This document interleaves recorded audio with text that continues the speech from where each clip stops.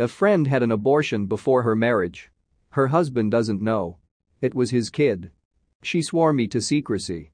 I will never tell. Reddit, what secret are you taking to the grave? What do you know, it's my favorite bro, back to watch another storytime with the boys. So good to see you, my man.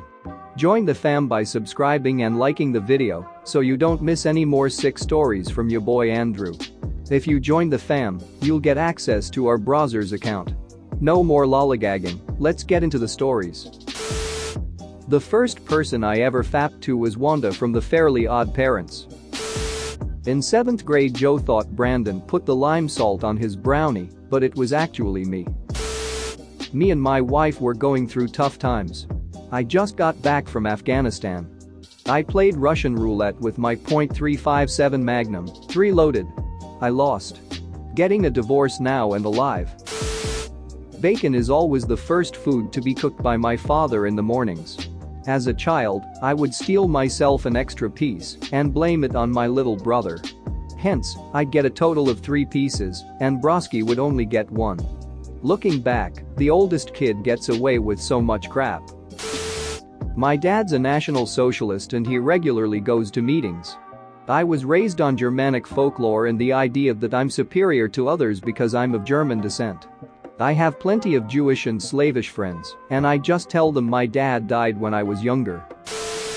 One night I woke up with my mind in a twist. My mom was in the hospital at the time. I had a crazy urge to call them and check on her, but I reasoned not to because I couldn't think of an excuse, so I fell back to sleep. 5 a.m. I get a call that they checked on her and she didn't have a pulse. I just think there was something I could have done that destroys me to even think about it. My mother killed my father when I was 8 years old with a shotgun blast to the face. He bled out through what was left of his head into my lap. Blood has a smell, a stink, when there's enough of it around.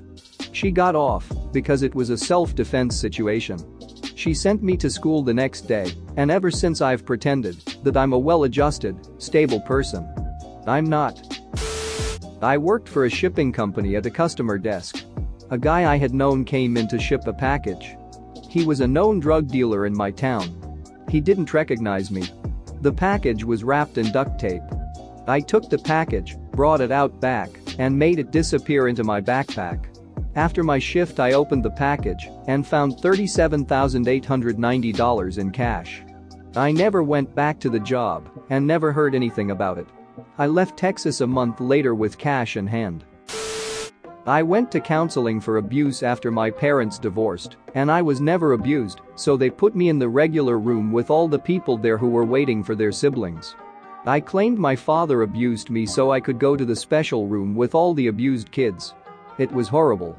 I had no right being in that room with all those people. They all were really messed up from what their parents had done to them, and I just got in so I could play Yu-Gi-Oh! Edit, I was probably 7 or 8, and for what I know my father did not get in trouble. I see him every week. I didn't know what I was doing back then. In 3rd grade, I cheated on my history exam.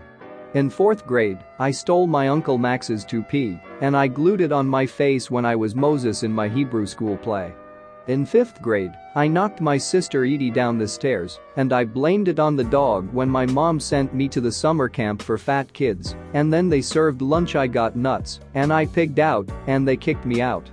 But the worst thing I ever done, I mixed a pot of fake puke at home, and then I went to this movie theater, hid the puke in my jacket, climbed up to the balcony, and then, then, I made a noise like this.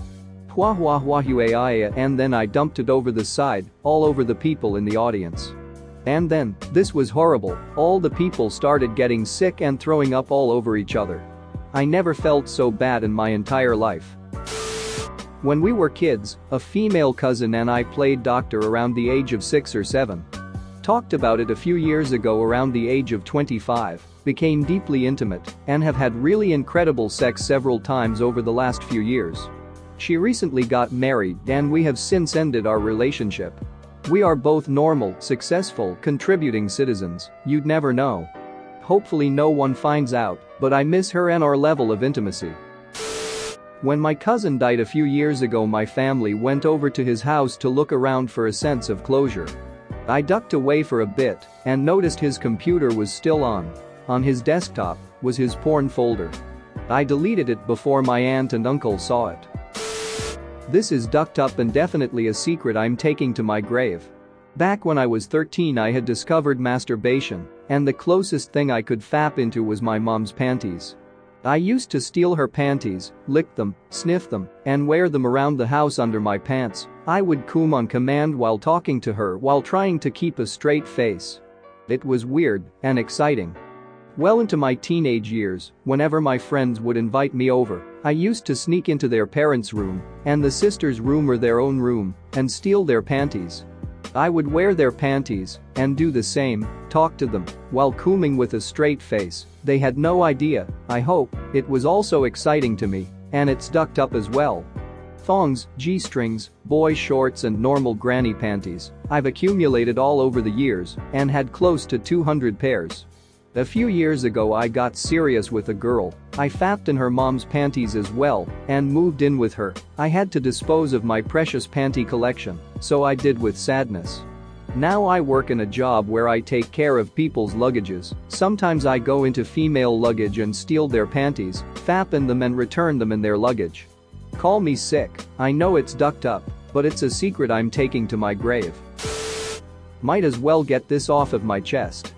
Without going into great detail, purposely vague, more than 5 years ago I was a part of a group of 3 to 5 people that would successfully take the MCAT in place of others for a fee.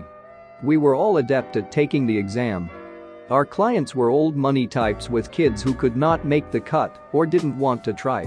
The fee was $100K plus any other extra charges. Fake fingerprints, IDs, prosthetics, you name it, and we did it. I had no qualms doing this as my reasoning was, if they can't pass the exam, how in the duck would they get through med school plus steps? Take their money and let them fail out of med. No problems until one of the clients actually managed to get through school and had racked up some malpractice, thankfully nothing too serious. It hit me hard to the point of attempted suicide. I quit and went to therapy, and the group disbanded for other reasons shortly thereafter. I'm doing much better now. But this info is staying with me from people that I know and staying with you, random reader. When my brother committed suicide I was walking into his house to go hang out, and I never knocked because we're best friends, so his house is my house and my house is his house. Anyway, I walked in, got some food from the kitchen, and figured he might have a girl over because usually he'll hear me and say what's up from across the house, so I didn't bother him. I've been in his house eating for about 10 minutes when I hear the gunshot that killed him. When anyone asks I tell them I found him like that. I don't think I'll be able to ever tell anyone I know that. If I would have just knocked or walked down the hall I might have saved his life. Edit. To give an insight on any reasoning for what my brother did, whether it be financial issues, relationship troubles or what have you, I'll give you the last line of the short note he wrote before he died. It reads, "So I am truly sorry if you think I'm being selfish when I have been selfless my entire life, and it has left me with nothing. Rest in peace, brother, I miss you." I'm not sure if I'm going to take this to the grave or not. Several months ago I, 22, had I'm lonely and you're lonely sex with my ex-girlfriend, 19. The next day we woke up and decided mutually that it was a mistake, we should move on, etc. Well, that small mistake turned into a larger one. She got pregnant. We wrestled with a lot of things for the next few weeks. Did she want to consider abortion? No. Did she want to consider adoption? Possibly. How do we tell our parents? My parents would be upset, then immediately turn into the supportive parents they are. Hers would absolutely cut her off, never talk to her again, completely disown her. They told her they would, hundreds of times, when she was growing up. So, we struggled. 1 week turned into 2, which turned into 3. She was now 8 weeks pregnant. I get a call one night last week around 1 a.m. She said that she is heading to the hospital, that something isn't right. I meet her there, she describes incessant bleeding and very, very bad cramps. After 5 hours in the hospital, the doctor confirms what we'd already begun to fear, she had had a complete miscarriage. Just like that, then, she was no longer pregnant. Even in the middle of this terrible incident, she said she wanted no one to know about it. No one. About the pregnancy, about the miscarriage, about anything. I'm still conflicted. Miscarriages are very emotional events, and I can't go to my parents to talk it over with or hug it out with my best friend or anything. It's been a weird, rough few days. Thanks for watching. What did you think of the story time? Let me know in the comments below. If you liked the video, smash that like button and subscribe so you don't miss any more story times.